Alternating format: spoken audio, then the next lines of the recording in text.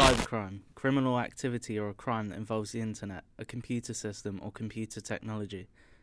Cybercrime commonly takes the form of online fraud or scams, the main ones being phishing scams, dating scams, identity theft and investment fraud.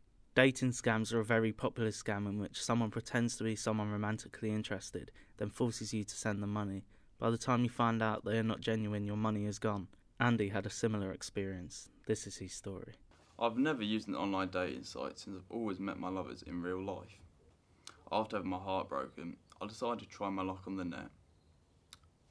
I registered on a dating site in search of a beautiful woman that I hoped would become my soulmate. Unfortunately, I chose the wrong person. One morning I received a message from Mary. She said she was a lady from Ghana, around 28 years old.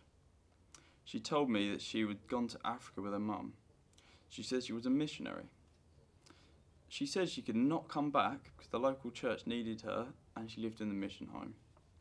Well, I fell for her when she sent me a gift on my birthday. We decided that we should meet each other in real life.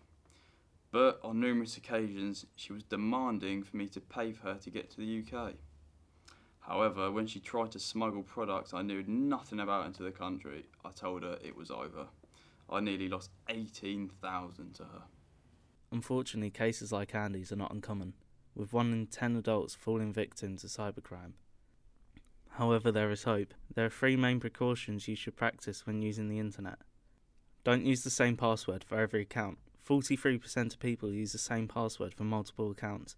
Using the same password means you jeopardise the safety of multiple accounts if one is hacked. Check the site has a secure location padlock logo on the URL.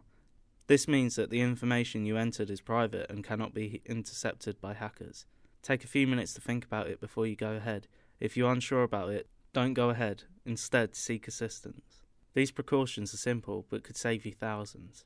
If you have been a victim of cybercrime, you should always report it. To do this, visit actionfraud.police.uk or call 0300 123 2040. Being scammed or defrauded can leave you feeling embarrassed or angry. Talk to Beacon Victim Support by calling 03000 11 55 55 or visit hertfordshirebeacon.org. Their team of trained professionals can give you support and advice when you need it most.